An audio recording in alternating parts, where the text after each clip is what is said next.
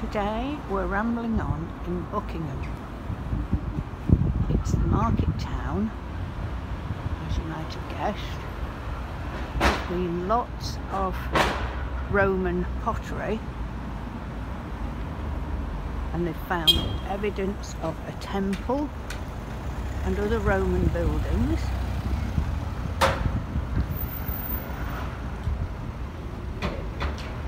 They had a significant fire in 1725, which seems to have happened to a lot of towns round about here, and 138 dwellings were destroyed. Well, there's some lovely old buildings down this bit of the square. This is the historic marketplace with lots of busy roads. And ahead of us is the county jail. It's now a museum. It was built in 1748 and funded by the Baronet of Stowe, which will be the subject of another ramble on. The old jail is now the tourist office. It's had, it was the police station. It's been a fire station and a cafe, and now it's been restored with lottery funding, and it's the tourist information. In 1839, I think, George Gilbert Scott, who's the architect from Gorcott, who we talked about in the Toaster ramble on, he designed the workhouses in Toaster and the Albert Memorial. He restored the building and put some of his own little bits and bobs on. And now we're just walking up here, the rest of the market square.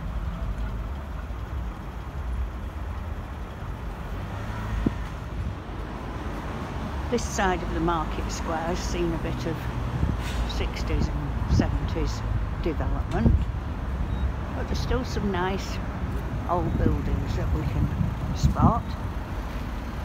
Not quite sure about this in the middle of the square. And over there, yeah, in some nice brick buildings. There's a massive queue there outside the barbers because they've reopened today. And here's the Chantry Chapel. Chantry Chapel, that's hard to say. It's National Trust. It's 15th century, restored again by George Gilbert Scott in Victorian times, and now it operates as a second-hand bookshop. Isn't it nice? Look at that old door.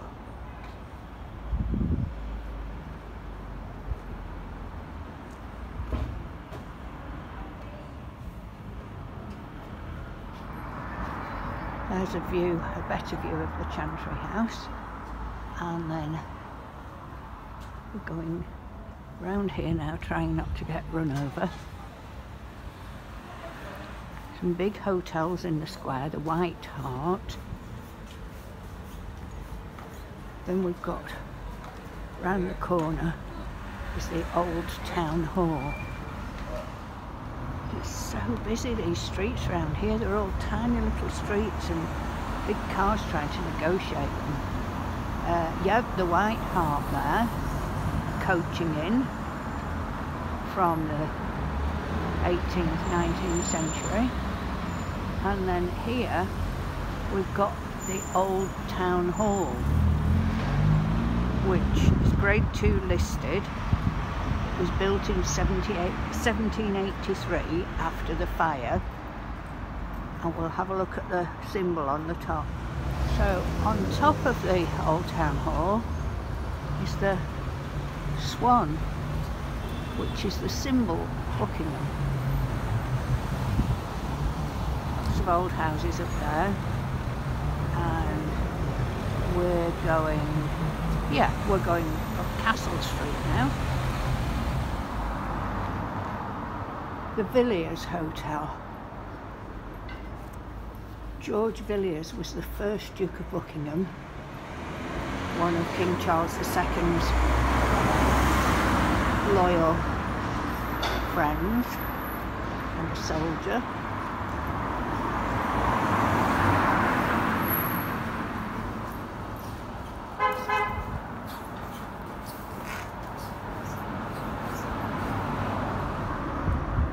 Originally built in the 1500s, and the Duke of Buckingham used it as a coaching inn, and it's Grade 2 listed.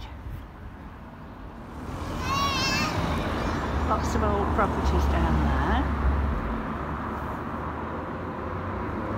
and up here is the church of St. Peter and St. Paul,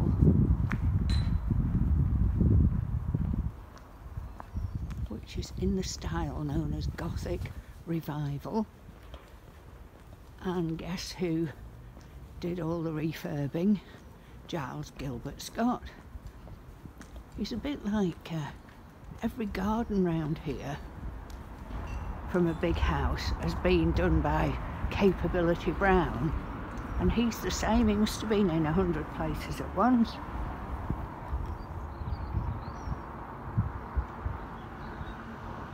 Very old chimneys there. It's a huge church, as is befitting for a county town, I suppose. And a little bit about Buckingham.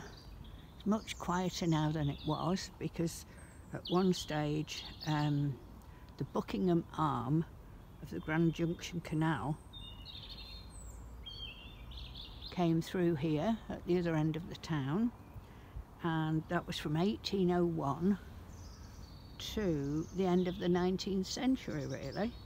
It was abandoned in 1964, and plans are afoot, well, they've been going for a long time, to restore it. It ran from Cosgrove to the wharf in Buckinghamshire, in Buckingham, and you can see there are some signs as you come into the town that mention wharf in the name.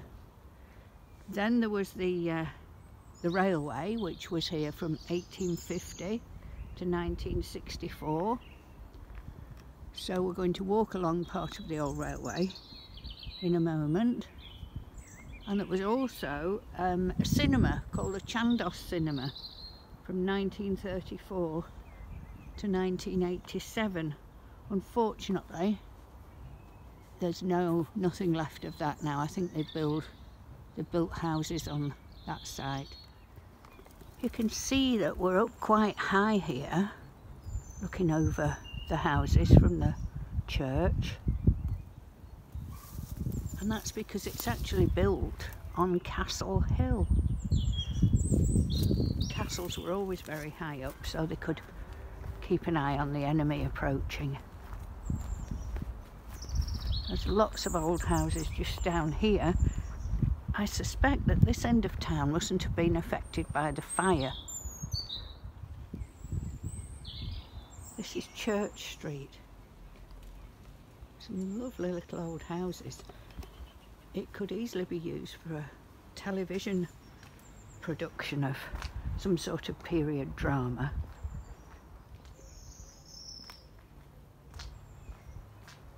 Nice and quiet down here. How lovely. And if we turn round there, we can see the church.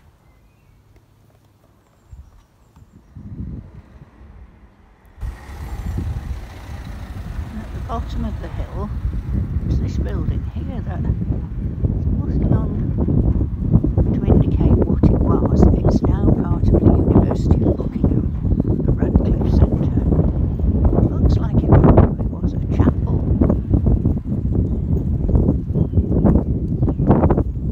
We'll go and have a look down here now. This is, oh, here's a Victorian post box, VR. There's not many of those left now. And we're going down here, which is Well Street.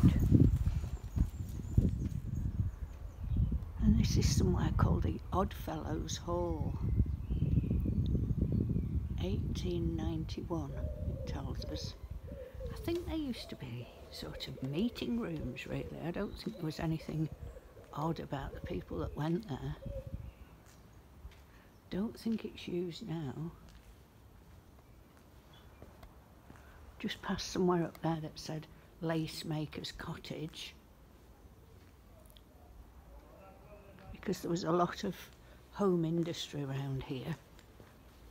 Ladies making lace. Buckinghamshire, Northamptonshire. So we'll go back up to Church Street. These are now almshouses. The plaque over here tells us that it was founded by John Barton in 1431 and rebuilt in 1910.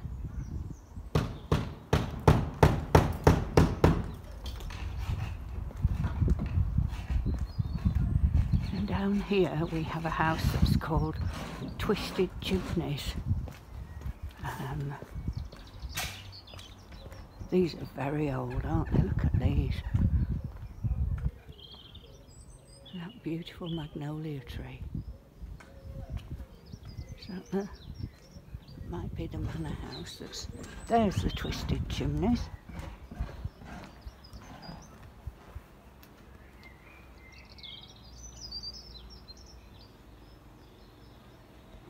And this house is Elizabethan. Twisted Chimneys house.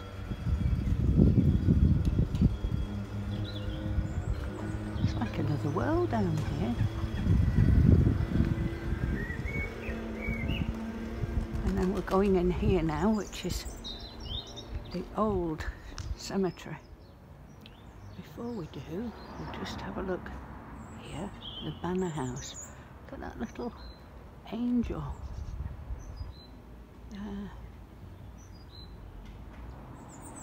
And again, this is Elizabethan.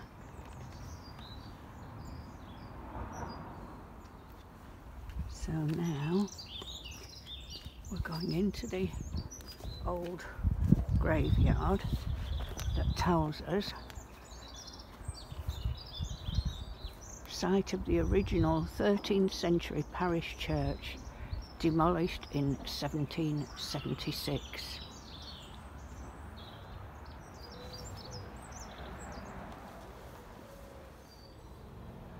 There's some very old graves in here. A lot of the headstones have been put against the wall there. It's lovely, so peaceful. Another Victorian postbox. It's sealed up, so obviously not in use. It's painted black. I don't know what that signified, unless it was something to do with Prince Albert dying. This building here, which I need to cross over to show you, is the Masonic Hall, because it's got the compass sign up there, 1787.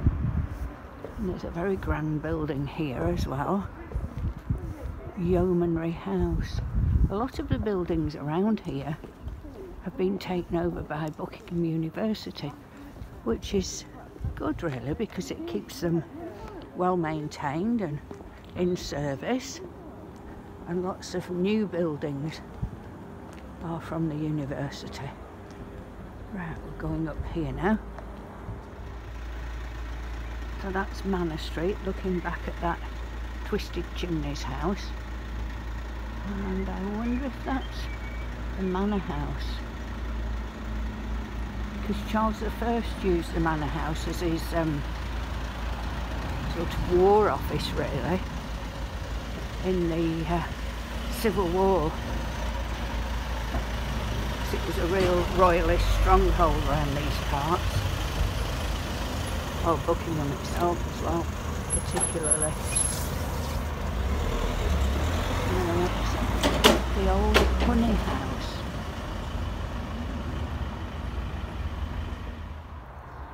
We're now on the old railway bed of the line that went through Buckingham, closed in 1964.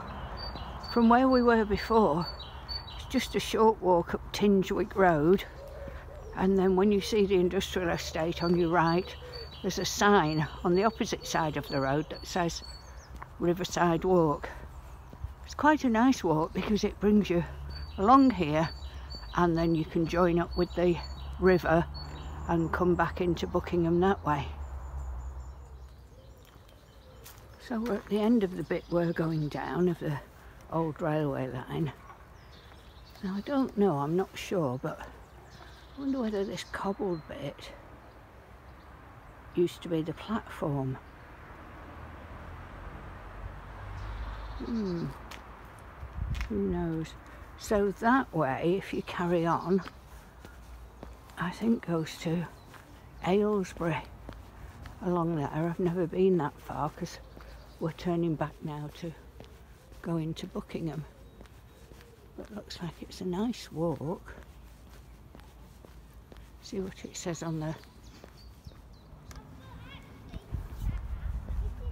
I'm not sure what this building is at all. I've tried to find out, but I was mixing it up or wondering whether it was something to do with the railway, because this is where the station was, but it says AD 1994 and it's now part of the university, so probably not.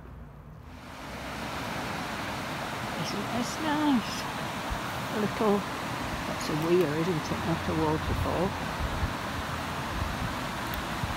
And if we spin round over there, we should be able to see the railway bridge.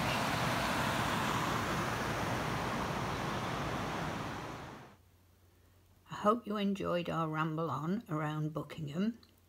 It was a lovely day for it. There may be a few inaccuracies. I've not been living around here for very long. They're just little things that interest me and bits that I've got off the internet. So do make a comment if you've got something to add to it or something you disagree with. And I hope that I see you for my next ramble on.